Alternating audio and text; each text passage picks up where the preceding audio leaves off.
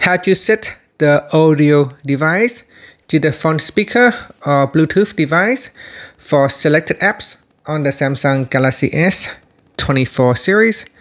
First, tap on the home button to go back to the home screen. Then on the home screen, swipe down at the top and tap on the settings icon. Next, in the settings page, we scroll down and then tap on sounds and vibration.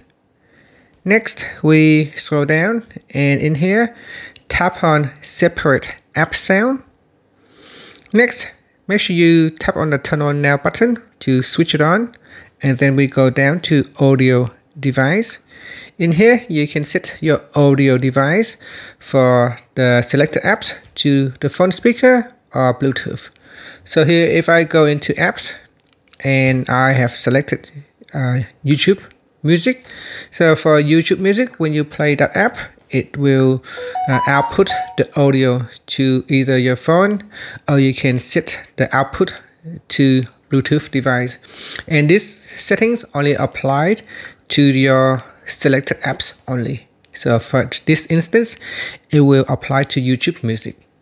And that's it. After that, you can tap on the home button to return back to the home screen. Thank you for watching this video. Please like and subscribe to my channel for more videos.